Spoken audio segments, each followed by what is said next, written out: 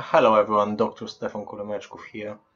This is a video abstract on highlighting a recent study that my colleagues and I published in the International Journal of Sports Science and Coaching, which is a British journal. It's a peer-reviewed impact factor journal which aims to bridge the gap between coaching and sports science.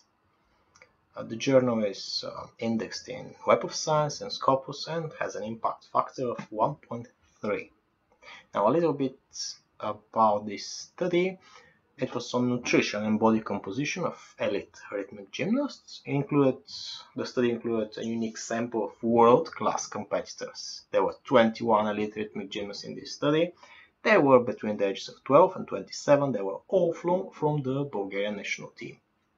Now the first group from our study actually were the 2016 Olympic bronze medalists.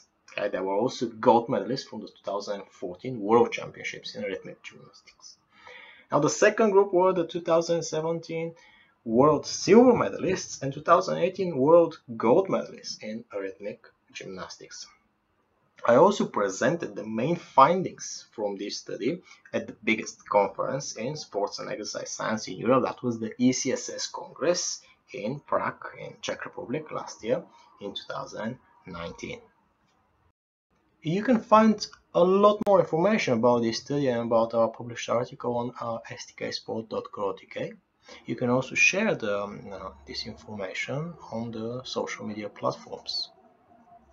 So it's quite interesting that rhythmic gymnastics is one of those sports in which special consideration is always given to the diet of the participants, what they eat, as well as their body appearance. Now, the purpose of this study was exactly to assess the nutrient intake and the body composition of elite rhythmic gymnasts, and also to compare these results with guidelines for female gymnasts. Now, those 21 rhythmic gymnasts that I mentioned who took part in this study, they were divided into three groups. The first group were actually the first national team, the second group were the second national team, and we had a third group. These were the younger gymnasts, and they were the junior national team. Now, body fat and muscle mass were estimated by skin fold methods, and also we applied the food frequency questionnaire in order to assess the nutrient intake of the gymnasts. In terms of results, I can highlight a few here in this video abstract, but of course you can go and check the whole article either on STK Sports or on the official website of the journal. Now, the gymnasts showed a low percentage of body fat. That was 13.9% for the first national team, 17% of body fat for the second national team, and 15.6% for the junior national team. And also they had high percentage of muscle mass. That was 44%, 40.5%, and 37.6% respectively for all of the groups.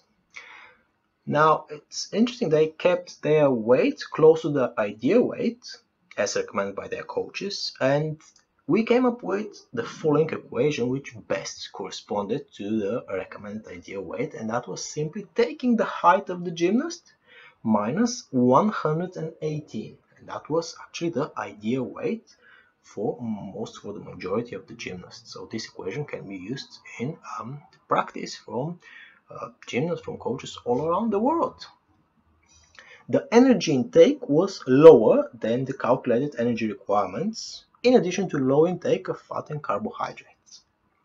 Now, the relative protein intake was 1.7 grams per kilogram for the first national team, the same amount for the second national team, and 1.9 grams per kilogram for the junior national team, and the energy contribution of proteins was a little bit higher than the recommended 15%.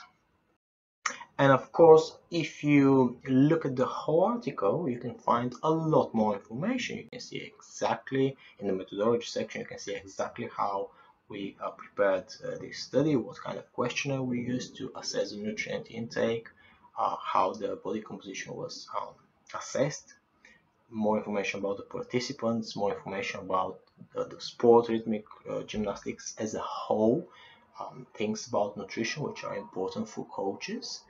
And quite interestingly, also you can find information about the body weight management, which are the methods that they were using in order to maintain their weight and their percentage of body fat. So I encourage you to go and look at the article if you're interested in this field, this topic, and you can do that again on STK Sport or on the official website of the journal. Thank you for listening to this video abstract.